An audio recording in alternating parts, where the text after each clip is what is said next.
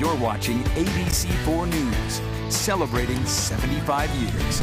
The U.S. could be sending more assistance to the Ukraine soon to help the country reach success on the battlefield. Washington correspondent Basil John reports on the latest. Good evening. Ukraine continues to face pressure from Russia, and that has countries like the U.S. stepping up support so Ukraine can handle the challenge. Defense Secretary Lloyd Austin is in Europe to meet with the Ukraine Defense Group as NATO continues to urge member countries to equip Ukraine with what it needs for an extended war with Russia.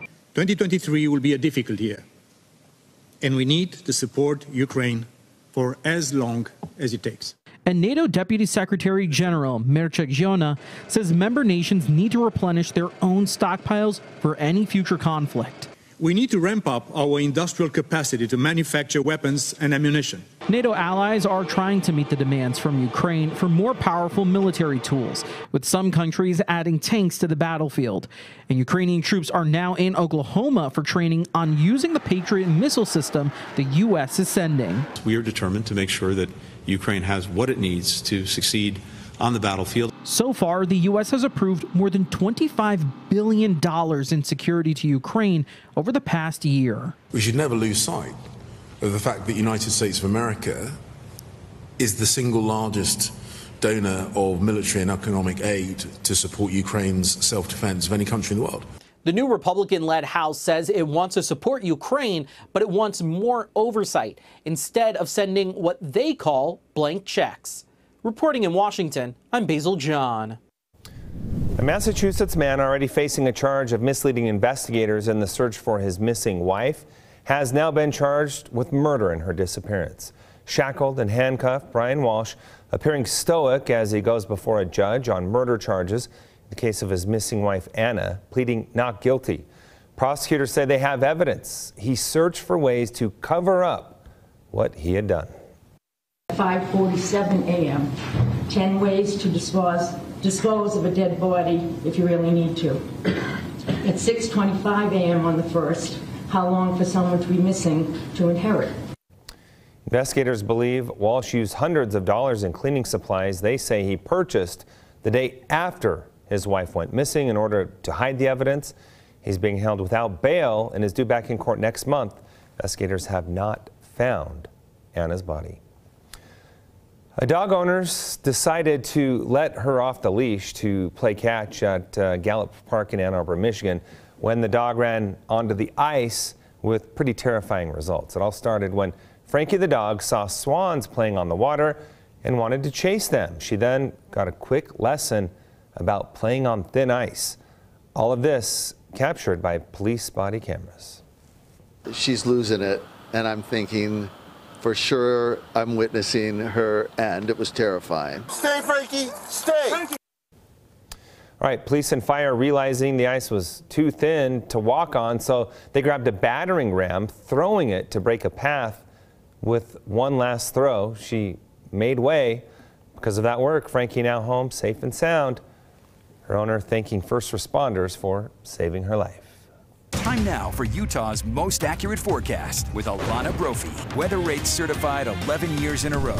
All right, when you see the swans, you just have to chase, right, Alana? No, Frankie. Glenn, we want to tell Frankie, no, don't do that. I know. I think she got the message. I'm so glad she's okay. But we have to be careful with the ice this time of year, especially because we've seen those warmer storms with our southwesterly flow bringing in rain to our valleys. So we have to be careful. So across the state, across the country, you have to be careful. And when you talk about our state, tell me this isn't the prettiest view you've seen. Big Cottonwood Canyon today. We saw the sunshine and look at all that snow. It is absolutely stunning. Big Cottonwood, the home of 2 of the snowiest resorts in U.S. right now. Yeah, that's right. Utah makes the list 4 separate times. Mammoth Mountain in California beats us out. But look at our snow totals. This is, as of today, the snowiest spots, and that includes both of the resorts in both of the Cottonwood Canyons. Oh, healthy snow amounts. We love to see them.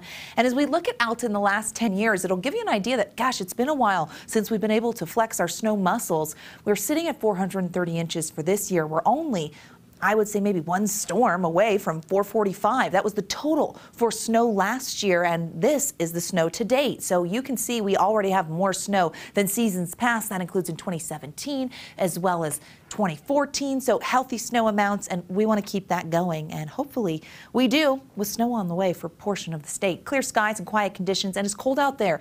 The ABC4 camera kind of showing you temperatures at 30 degrees. We touched on the water year and how we've been doing in Salt Lake. Last 3 months above average. Now it started on October 1st, and it looked a little meager coming in below average, but we've already accumulated more than 7 inches of rain in Salt Lake. On a typical year, 15.5. So we're on track here, and we want to keep it that way. We don't want Mother Nature to turn off the spigot. High pressure will do that, but this high pressure is breaking down, increasing clouds moving in from the west. That's where our next storm system is coming in from as well. It's a system that's going to drop in, and it's going to really target central and southern Utah. I'll show you what I mean. Cold air in place with 20s and 30s. 37 for that high in Salt Lake, same number in Blanding.